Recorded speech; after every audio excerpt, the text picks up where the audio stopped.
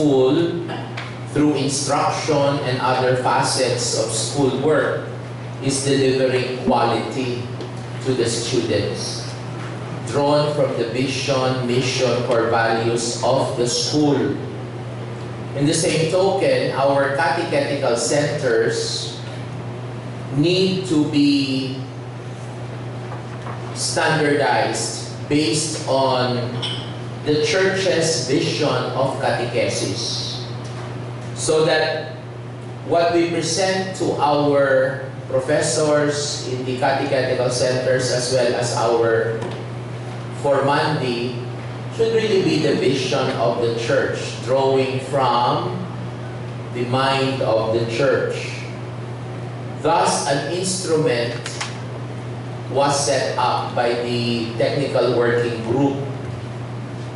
And you have there in front of you these various instruments for certification, drawn from the General Directory for Catechesis and the National Catechetical Directory for the Philippines.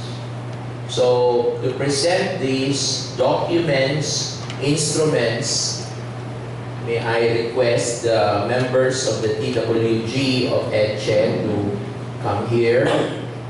Father Rene Guzman, Father William Monsalud, Dr. Pilar Romero, and Sister Rhea Castillo to present these instruments of catechetical centers, looking into the various facets of how we in our dioceses are engaged in the formation and training of catechists.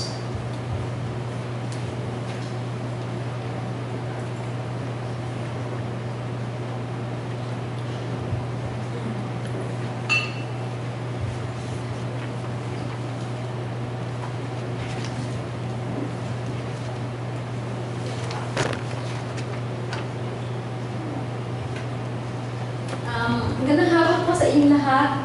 Ang mag-present po talaga ng instrument ay si Father William. Siya po ang chair ng ACRE, ng aming Association of Catechetical Centers and Colleges of Religious Education. So, ako lang po ang mag-i-introduce sa kanya. At saka ako po ang magbibigay ng short overview of what we do in ACRE. Primarily, po, ito pong certification. Now, this is the time in our life and history when so many are obsessed with assessment and evaluation. Alam po natin na sa ating mga eskwela, meron po tayong accreditation, right? No? Yan po ay isa sa mga bagay na talagang pinagkakaabalahan natin. No? At kinakabahan tayo during accreditation, kaya po todo ang ating preparasyon. Noon pong last week po, meron kami retreat conference sa UST. No? It's about Laudato Si. And one of the speakers from Miriam College informed us of another new accreditation. No? Ang tawag po nila dito, your school needs to apply for accreditation as a dark green school. No? Maganda naman po yung ginagawa nila, no? Mag-apply, and then your school must really be a green school. Nagtataka lang nga po kami, bakit dark green? No? Hindi rin po niya masagot kung bakit dark green ang kailangang pangalan. No? Instead ng green na lang. Okay, so we are going to present not only the instrument, but the whole, the gamut of the work that we've done in terms of this work on certification. Bago po yan, gusto ko muna po magpahayag ng konting insights lang po, no? Especially doon sa napakagandang keynote ni Bishop. No? It's about really healing. No? At may dalawang insights po akong napulot ng magagandang insights po. Una po doon sa keynote ni Bishop, meron po tanong doon, di ba? What do you want to be when you grow up? Tinanong po kayo, Bishop, no? Ako din po dati, no? Tinanong din po ako noon, nung bata pa ako, no? What do I want to be when I grow up?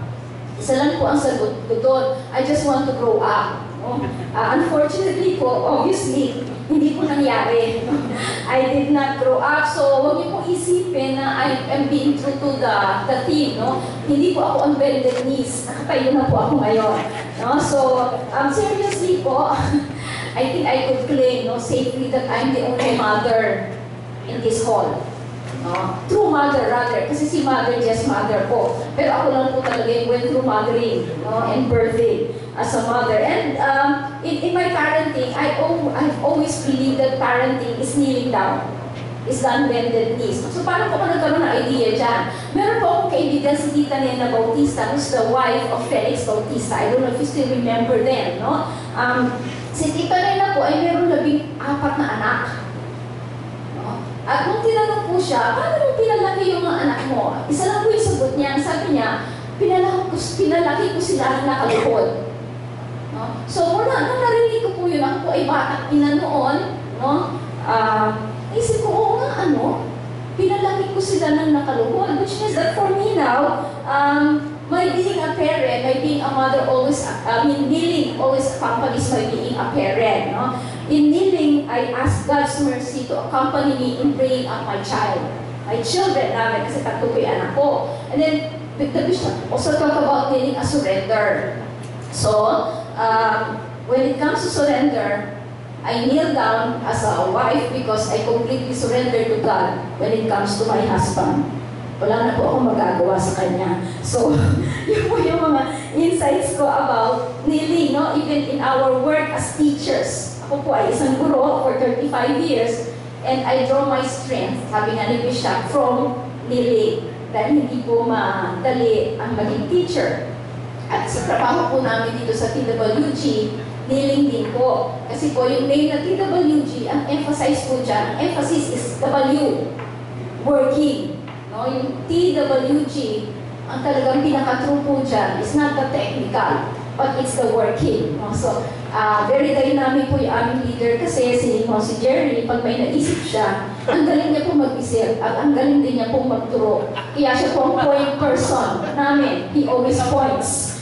Okay, so ano po ang order ng presentation ditong aming ditong certification? So we would like to present this as a story, no? Because we know the power of storytelling.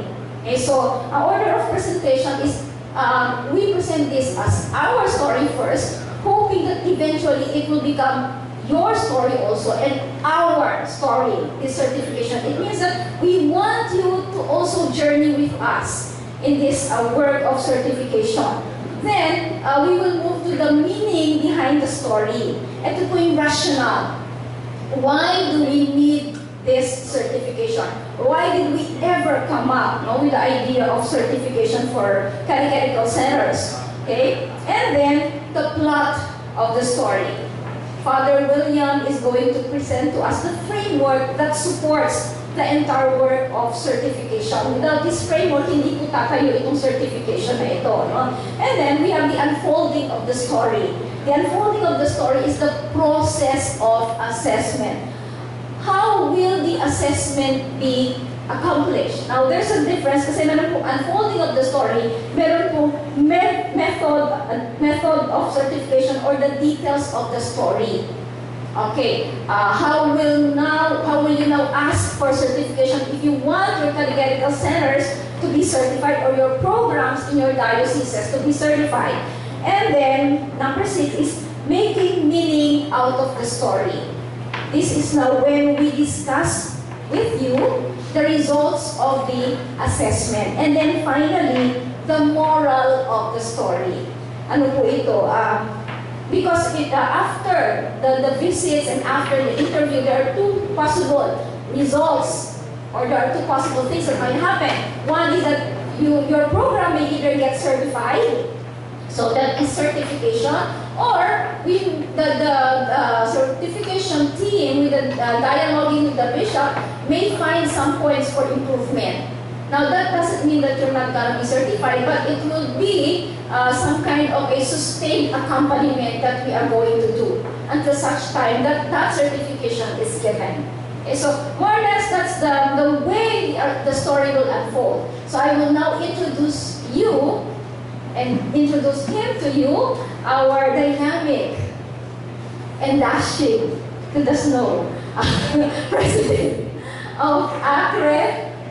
Buti po wala siyang bibinyagan ngayon at i-bless na patay, no? Father William.